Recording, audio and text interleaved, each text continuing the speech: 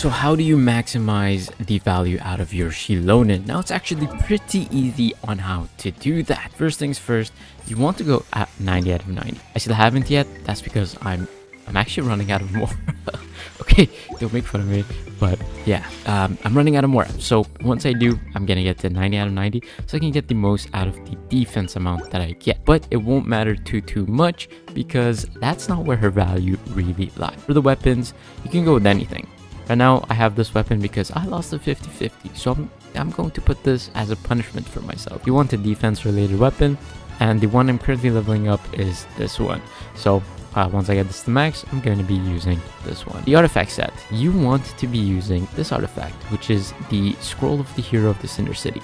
This is an amazing artifact set and will allow you to give your party members elemental damage bonus.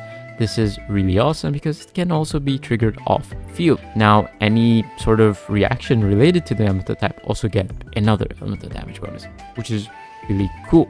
So Night Soul Blessing plus the reaction, you get 40%, which is massive. Considering that in her talent, you get a free elemental resistance decrease. Obviously, the more you level it up, the more the elemental resistance decrease with a maximum of 36% on level 10, but you can also go and get the constellations so you can get it even further. But for now, it's going to be 10 and 36% for the maximum. For now, I have it at 30% at level 8, which is still a really incredible amount.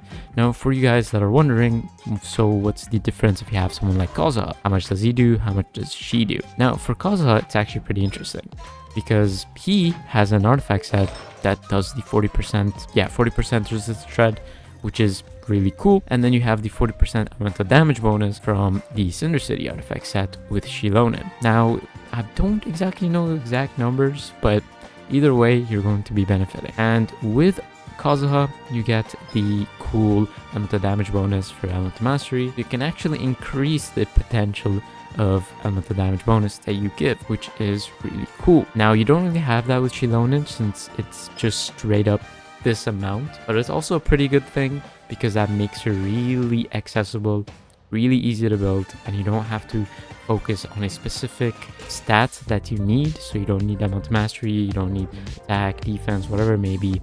You can just stick with just leveling this up and you will be good. Not to mention, her Night Soul Blessing is super awesome and allows you to traverse everywhere really easily. And that's how you can get the most out of your Xilonen. Generally, you want to have a good amount of energy recharge, especially if she's the only character that is a Geo character within your team. For example, I use this Molani team and she's going to need a lot of energy recharge. So I'm going to try my best to get as much energy recharge artifacts as possible. I'm going to level up all these artifact sets as much as possible so I can get the energy recharge that I need. So far, I don't have enough just yet and it's at 122. I'm looking for somewhere around 140 to 160 and that would be a pretty good place. But you don't really need her burst for her to work at all, and that is the nice thing.